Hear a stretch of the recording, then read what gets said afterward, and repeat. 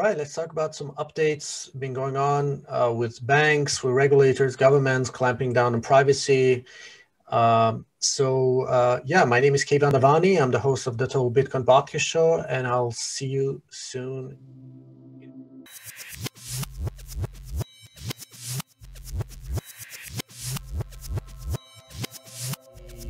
The Netherlands, the regulators of Netherlands or Holland, as it's also called, which has, come up with a very, very strange and surprising regulation. So that's the website of bitonic.nl. So it says here, additional verification measures due to registration application. Starting today, Bitonic has, under protest, added an additional verification measure regarding Bitcoin addresses. The Dutch central bank, DNB, has effectively forced us, to do so in reference to the Sanction Act. The article in which DNB published their set requirements can be found here, blah, blah. And then it says here, the essential point is here, what does it mean for you as customer? From now on, we are required to ask additional details, such as the purpose with which you intend to purchase Bitcoins and what kind of wallet you use. Furthermore, we're obligated to verify that you are the legitimate owner of the given Bitcoin address by requesting you to upload a screenshot from your wallet or by signing a message. Now, as if it weren't, as if KYC weren't enough, and all these AML guidelines or laws put into effect, considering that institutions and banks are, whitewashing and laundering $2 trillion every year or so, or more or less, trillions. Yeah. This comes actually as no surprise, but it's sort of a very more stringent KYC process. So the customer needs to verify that is obligated to verify that that he or she is the legitimate owner of the given Bitcoin address.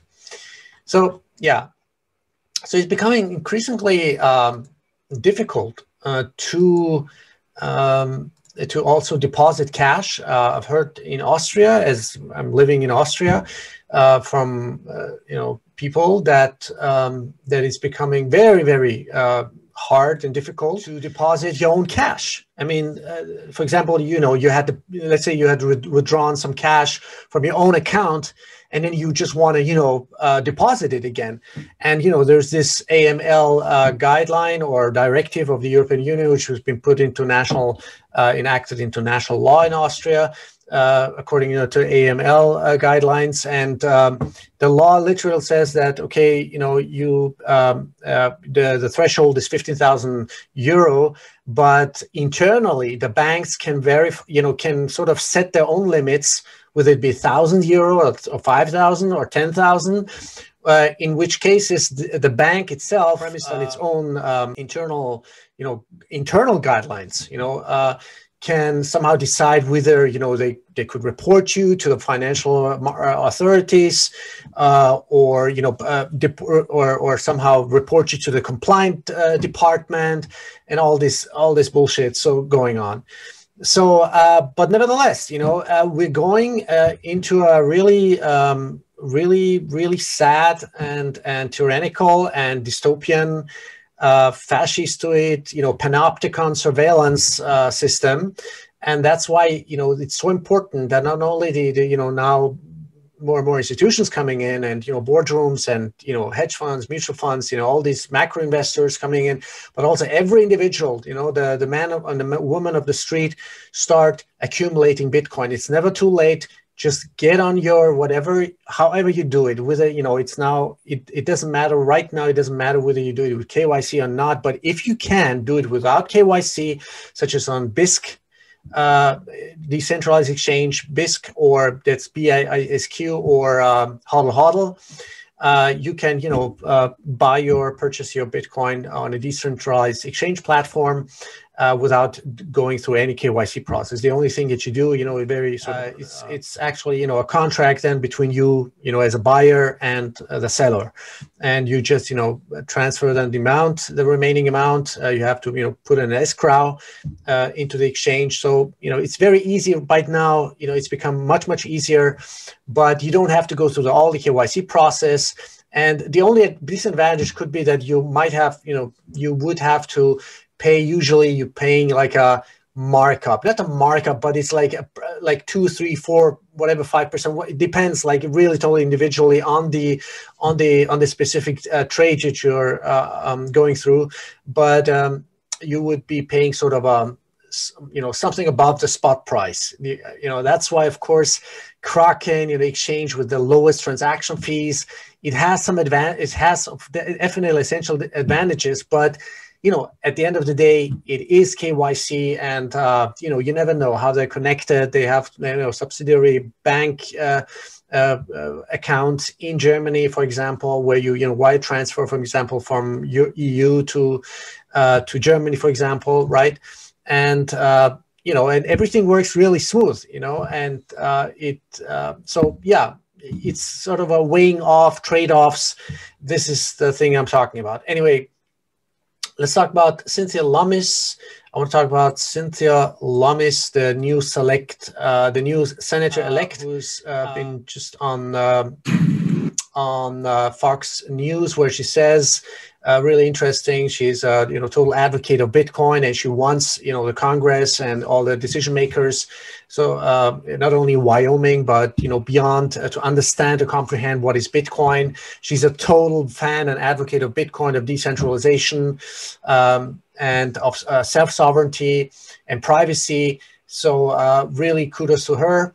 And there's an article by Nick Carter. It's called 9 Bitcoin charts already at all-time highs. You can find it at medium.com/@Nick_Carter. Can put those in the show notes. And I'm also going to have, like, pretty soon, Anthony DeSauer. That's his Twitter handle. We'll just call him Anthony. I'm going to have him on my show. He already confirmed that he's going to come on show, because he did a really interesting, fascinating Twitter thread. And it starts like that. It's sort of a rant. He says, everyone is waiting for the FOMO. It's not going to be like 2016. The big boys have come to play. He means the institutions, like such as Michael Saylor and so on. They don't FOMO, they dominate. The positions they take will be colonial. They have long-term horizons, and they are not buying Bitcoin with paychecks. This bull run will cause suicides when dumbass traders realize what they had in their hands, that they sold for merely 2 to 3x. Working class whole coins will start to be few and far between, because buying a whole coin will require to sell your house. This next 4 years is not just the next cycle, it's the next phase, where governments will have to respond, where criminals are going to step up the game. We're publicly declaring that you have a whole Bitcoin could be dangerous to you and your family. This bull run is not going to be a retail FOMO extravaganza. This bull run is the beginning of the fall of fiat. This bull run will cement Satoshi's white paper as one of the most important documents in human history. There will be no 80% correction. There will be no fall from 300,000 to 50,000. Grayscale is not a weak hand. MicroStrategy is not a weak hand. Fidelity is not a weak hand. As you know, Fidelity is sitting on like whatever 6-7 trillions on assets under management. The institutions that are buying Bitcoin couldn't give a shit about when they get Lambos for free. They control governments. People expect that hyper-Bitcoinization will occur with government adoption. The companies that are and will buy in the next year are the ones that have government in their pockets. There will be no 80% correction. And there's a bunch of comments, and then he also says the whales of tomorrow are not the whales of yesterday. Manipulating a $1 trillion asset requires much more effort. Manipulating a $1 trillion dollar market requires a military. Yeah, very spot on. So yeah, I'm really looking forward to interviewing him, talking to him on my show, Total Bitcoin. And yeah, and again, just AutoDCA, auto-accumulate, just gradually accumulate at least little amounts, whether it be 20, 30, or 50. you can do it hourly, weekly. I have, the link, reference link, Delta Badger. It's for free. You just put the API code in your Kraken, for example, and you can just, AutoDCA hourly, weekly, monthly, whatever, daily, whatever amount, right?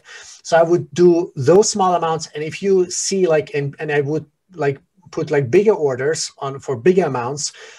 For let's say a reasonable threshold level where it's going to go, it could go down by let's say by whatever 20-30%. I don't think so, but at least 10%. It could temporarily really go down, and these are the orders that could be definitely executed and fulfilled. So I would do those sort of buy the fucking dips, and otherwise just auto accumulate, just relax and auto accumulate and hodl. Don't sell, don't trade, don't do any bullshit.